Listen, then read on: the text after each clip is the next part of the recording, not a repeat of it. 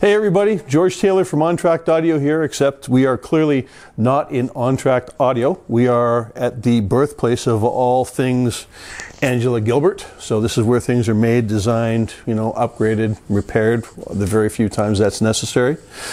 And very excited about this today. This is the rebuild that I've been waiting for a number of months. And the reason I've been waiting for it for a number of months is because it was complicated and Angela-Gilbert's busy.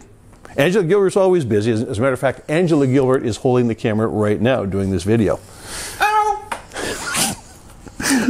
This used to be an ELD-BD integrated amplifier.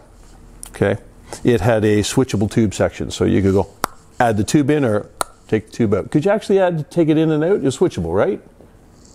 Yeah, it was switchable. So my memory is working still so far. What we have done, because it also used to have a Class D output stage, and that failed. And unfortunately, the parts are not available to fix that.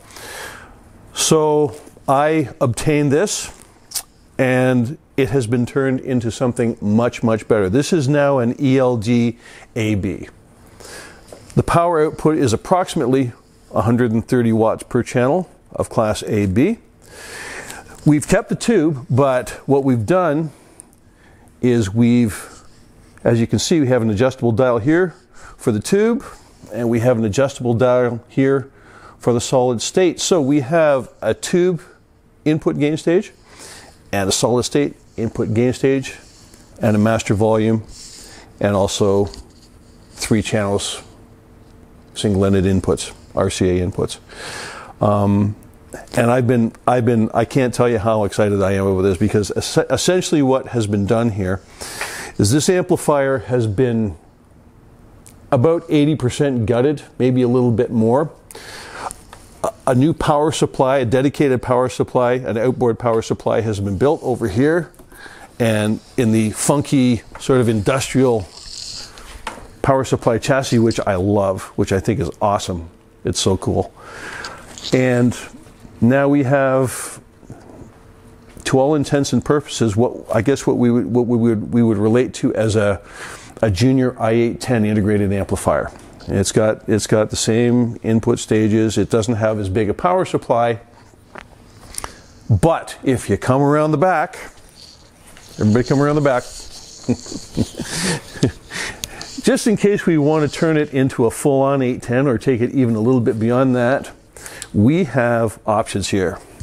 So, first of all, no, not so bright, not so bright. Not so bright? Yeah, oh, for God's sake! You know what? Call the lead gaffer. Okay, you hold it. Yeah. Yeah. Okay, I want to come over here first, actually, because this is the T1 jack. Yes, it is, because I can see where it says 400 volts. So we can add power supply capacitance to the tube stage.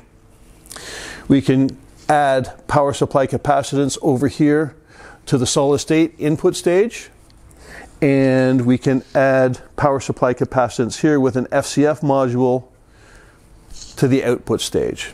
So we have tube stage jack, solid state stage jack, output stage jack. We can do that with 3 separate modules, or we could do it with one big module that would be designed, well, we could design it into a number of different types of chassis. Possibly we could put it even in one that would be the same size as this, so they could be stackable, but maybe not. That sort of depends. This is a funny size chassis.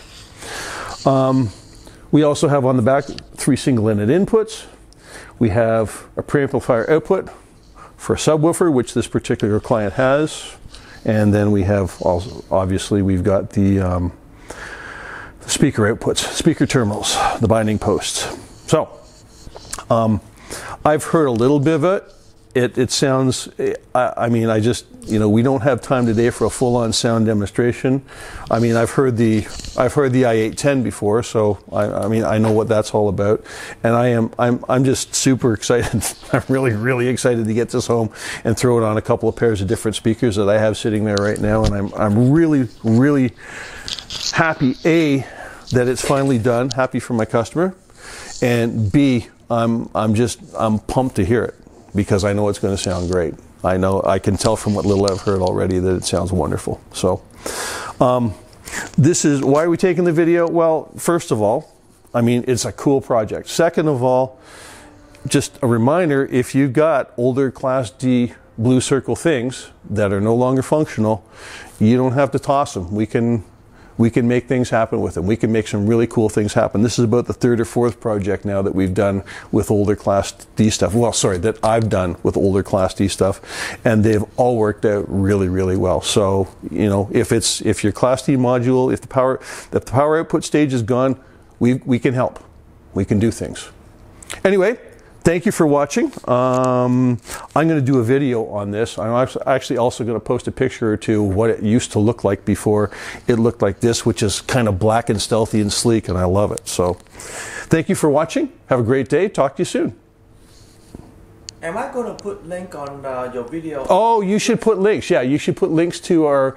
You know what? Let's do that. Instead of reciting and spelling things, why don't we just put links on for the websites, for both your website and my site, and email addresses. Yeah, not that. I'm talking about the music video. Oh, my music video. Yeah, of course. I'll send you links for that. Send me link on that so I can put it on the description. I think that's a great idea. And the third reason of doing the video, I need to get Costco hot dog. Oh.